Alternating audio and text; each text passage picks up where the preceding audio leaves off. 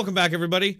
Today, I just wanted to quickly go through this ABC segment that I saw today because it's just so full of lies and misinformation and lots of claims that never get backed up with any sort of evidence, just these sort of broad claims that they throw out there that are part of the narrative and never really get questioned. So I'm going to go through these segments and try to correct some of the lies and add context to these claims, these broad claims that they make over and over, you know, hoping that just repeating it over and over will make it true because they never actually have any evidence to back any of this stuff up. But it's gone far beyond just media bias at this point.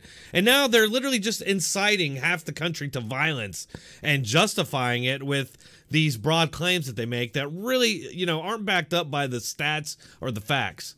So let's just get started here. And when your president can't say Black Lives Matter, when the entire country is saying Black Lives Matter, when he speaks for 76 minutes and does not invoke the name of the young man who was murdered, but then talks about the quote-unquote violence that's happening as a result of that. Okay, so first off, this is Yvette Simpson. She's supposedly a political journalist over at ABC News, but sounding a lot more like a political propagandist for the DNC. She's worth $1 to $5 million.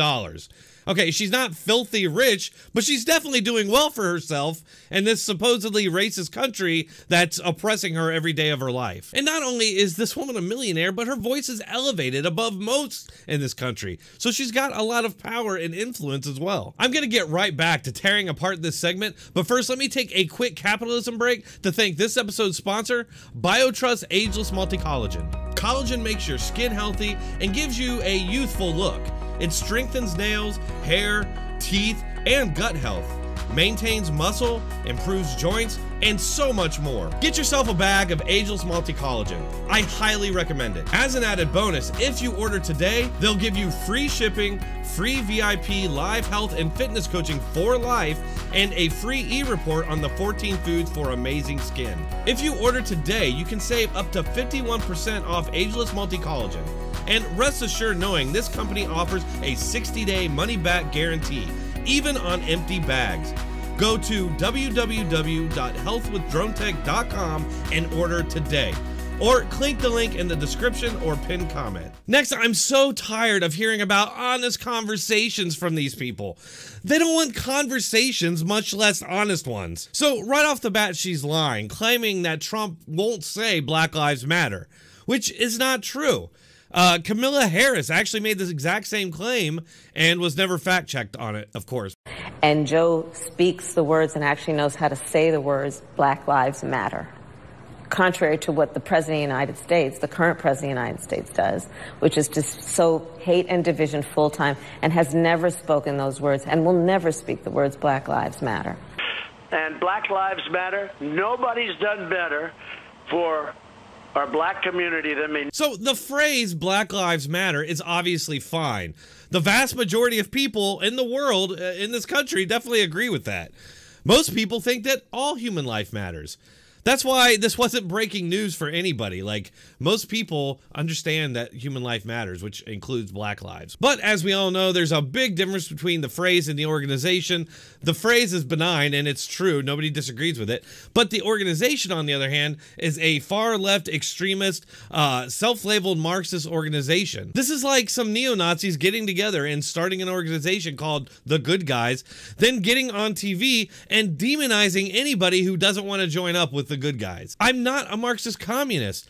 I don't agree with dismantling the country, its history, or the nuclear family. I don't agree with making demands and threats of violence if those demands aren't met. I don't agree with blocking traffic and intimidating drivers, keeping them from their right to travel on their way, which is just the height of irony to me. What right do these people have to stand in the road and keep people from going where they want to go? And it's not even like they just stand there. They actively intimidate the drivers and try to exert their authority, their non-existent authority on them. This lady wants you thinking that the phrase and the organization are one and the same, which is why you can't trust anything that you hear from these people. When he speaks for 76 minutes and does not invoke the name of the young man who was murdered, but then talks about the quote-unquote violence that's happening as a result of that. Lastly here, she says that Trump won't say the name of the young man who was murdered. Who is she talking about? Because if she's talking about Jacob Blake, he's not dead.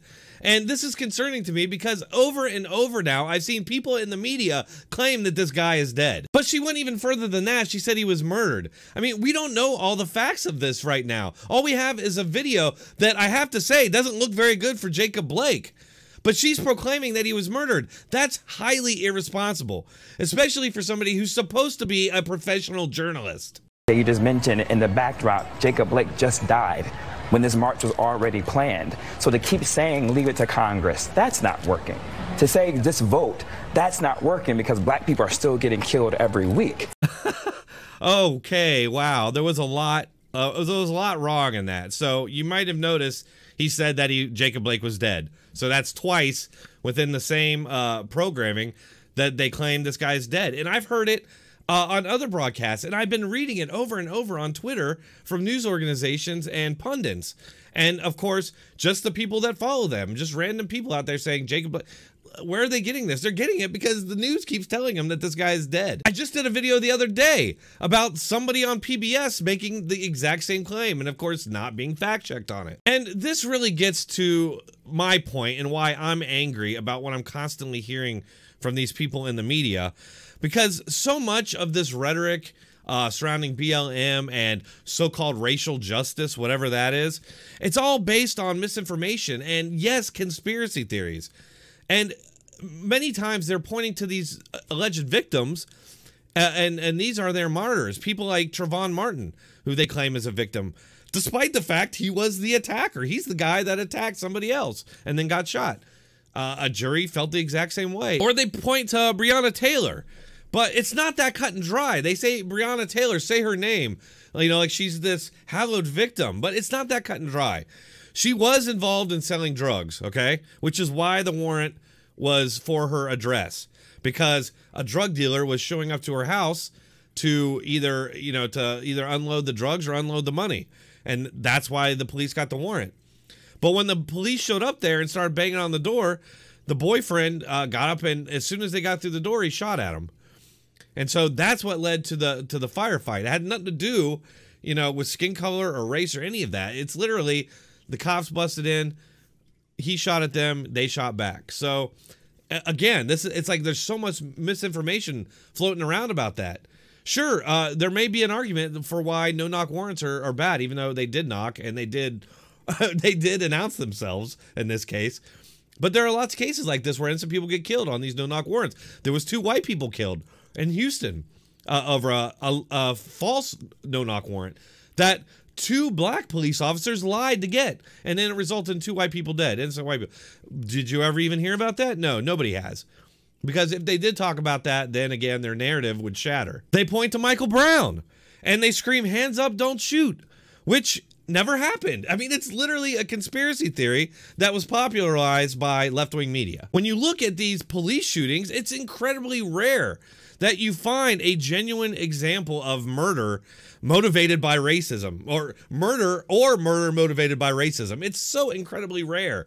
You got to keep in mind, there are over 600,000 cops in this country that have millions and millions of interactions with people every year. If this were some really widespread thing, you would literally be seeing it every day. Now, you're going to hear people in the media say that it's happening every day, which is obviously hyperbole. It's a lie. It's not happening every day.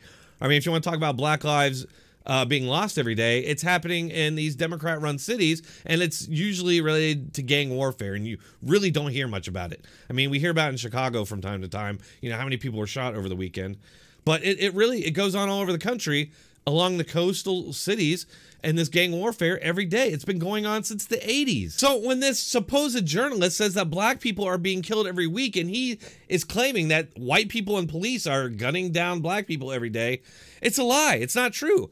The vast majority of black people killed every week, which does happen, are killed by other black people. It's that gang violence I was just talking about. And guess what? White people are killed every week too. Asian people are killed every week. Hispanic people are killed every week. That's just such a broad, generalized statement. Do you see what I'm talking about? Like, you can almost say he's not lying because generalized, yeah, Black people are killed every week. But it's like if you came at him about that, he'd say, well, that's true, they are. Oh, but you're talking about white people and cops. Oh, I didn't say that. I didn't say it was white people and cops. See, they make these statements that the people watching may infer something that, you know, he didn't actually say. But my point is that all of this rhetoric is not really backed up by the facts, and it's dangerous. It's what's driving this violence right now. All these people who think that they're justified in it. And I hate to always, you know, say I told you so, but I've said for years now, going back years, that you got to watch the left, specifically because I see this over and over. That's just increasingly ratcheted up rationalizations for increasingly extremist actions. It's like they say the president is an existential threat. Well, if you really believe that, well, then there's a lot you can justify to yourself doing. Pretty extreme stuff. I mean, you could bomb the White House and be like, oh, he's an existential threat. I'm protecting the country. So you see what I mean? The media is just being very irresponsible with this rhetoric, and they're playing very fast and loose with the facts. That's all I have for today. Please hit that like button, share, and subscribe. If you'd like to support this channel, you can do so on one of the platforms listed in the description or pinned comment. Thanks for watching. Keep coming back.